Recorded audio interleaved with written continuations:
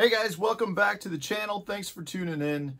You know, since I've started the channel about a year ago, I've done a lot of videos talking about swim jigs and a lot of videos talking about vibrating jigs like the Chatterbait. Two of my favorite baits, two baits that you can utilize in so many different situations, and they catch a lot of fish and they catch a lot of big fish. So they're really good baits to utilize. But it seems like every time I do one of those videos, I get questions from you guys out there wanting to know when I would choose the swim jig over a vibrating jig and vice versa. So that's what I want to talk about today. I want to talk about, you know, the swim jig versus the vibrating jig and when I prefer to use one over the other. So I'm going to start with the swim jig first.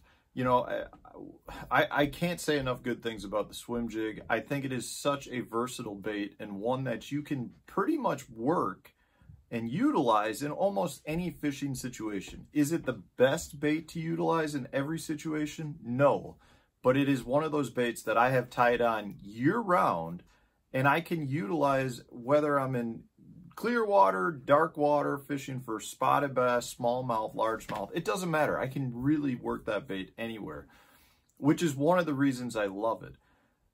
But I do have times that I would prefer to throw a swim jig over the chatterbait style baits. First, one of the first things I always look at is watercolor. If I'm fishing very clear water, I prefer to go with the swim jig over the chatterbait just because the swim jig is a more natural presentation bait and I don't want to overwhelm the fish with too much vibration. That's not to say a chatterbait will not work in clear water. It very much does. But for me, I prefer the swim jig when I'm talking about really clear water. The next comes down to the type of water I'm fishing. So if I'm fishing around a lot of wood, I prefer the swim jig because it is an extremely weedless bait compared to the chatterbait. The chatterbait will get hung up, you know, if you hit a branch or if you hit a stump. You've got an exposed hook versus a weedless hook. There's a big difference there. Same thing goes for if I'm fishing around pads. If I've got any sort of lily pads, chatterbait does not come through pads great at all. A swim jig will come through them like a dream. So I like to throw the swim jig if I'm fishing around pads. From a vegetation standpoint, if I'm fishing emergent vegetation, so you've got some form of hay grass or a water willow or, you know, buggy whip, stuff like that, very much I prefer the swim jig again because, again, it comes through it so much better than a chatterbait. But if I'm fishing submergent grass that is not super thick to the point where it's kind of matting up, then I'll probably almost always go with the chatterbait. The chatterbait is a really good bait for ripping through the grass, and it just seems the trigger strikes as, you know, better, I would say better than a swim jig in that type of situation. So if I've got new grass growth that's only a few inches off the bottom, or I've got just very scattered, sporadic grass, the chatterbait seems to work better in that. But if I've got grass that is reaching the surface or is very thick, at that point, then I'll switch over to the swim jig because I can get the swim jig to swim through the stalks of the grass without getting hung up or caught with that exposed hook. At the same time, if I'm fishing, say, some hydrilla or some milfoil, that is starting to top out, at that point, the swim jig, I can work up and over those clumps of grass and drop it back down in some of the holes, swim it for a while and bring it up over that thick stuff. At the same time, you know, something that a lot of people don't talk about is that swim jig, you can almost utilize it like a frog. So if you do have isolated thick mats that are on the surface, you might want to throw the swim jig past it, reel it up to the mat. You can then work it across that mat like a frog. It is very weedless. You can hook up with those fish well, and it allows you to be efficient on that cast. You're not wasting any part of that cast. You cannot do that. You cannot do it successfully on every cast with a chatterbait. So if I've got grass that is really, really thick to the surface, a lot of times I'm going to go back to my swim jig versus the chatterbait. Another time I prefer to throw the swim jig over the chatterbait is if I'm fishing open water.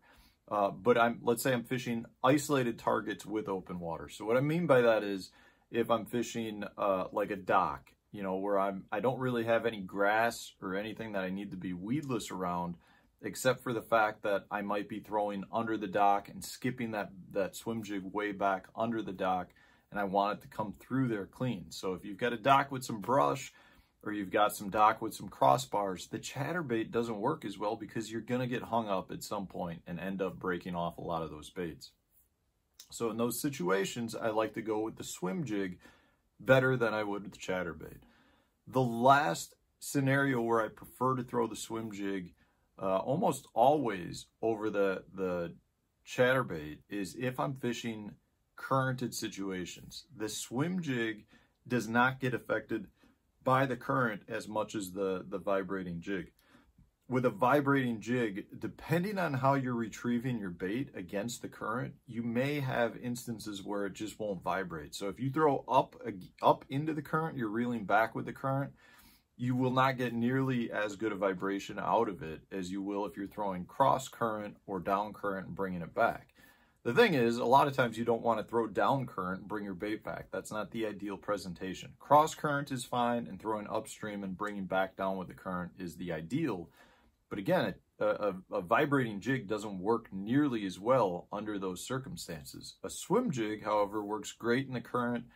You know, it's probably my favorite river bait just because, you know, again, when you're fishing rivers, there's a lot of cover that's underwater, a lot of things that you can get hung up on with an exposed hook, and you're not going to have that issue with a swim jig. So for me, if I'm fishing current, I really like to go with the swim jig.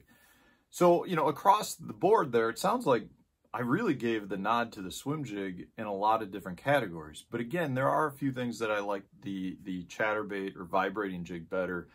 You know, one, when it comes to grass, I do think it's a better grass bite or grass bait if you're fishing small grass that's just off the bottom, or if you're fishing more sparse grass. When I say sparse, I'm not talking like strands 6 feet apart. I'm talking if it's just something you can bring a bait through, then the chatterbait is a better bait to go with.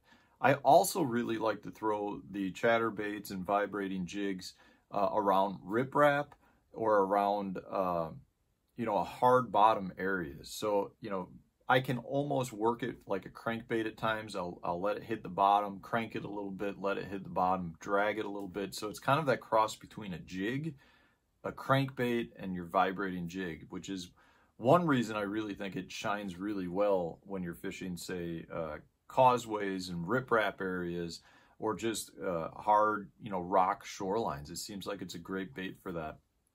The other thing that I really like throwing the lipless baits for is if I'm fishing deeper water, whether it's a ledge lake or just fishing, you know, a deeper gravel bar or shell bar. You know, you can throw it out, you can let it hit the bottom, and then you can, you know, burn it a little bit or stroke it. You can do different things with it, and you let that blade really do a lot of vibration, which is going to attract those fish and get you more bites because of the reaction strike. And I don't like doing that with a swim jig nearly as much as I do a chatterbait. So there's very much different times and places I like to throw it. Again, if I'm throwing fish in dirtier water, I will try to get away with the chatterbait if I can. Both of them are great tools. They are very interchangeable in a lot of instances, but there are times when I do think one outshines the other. So I hope this was helpful, guys. If it was, hit that like button, subscribe to the channel if you enjoyed it, and stay tuned for another video coming out tomorrow.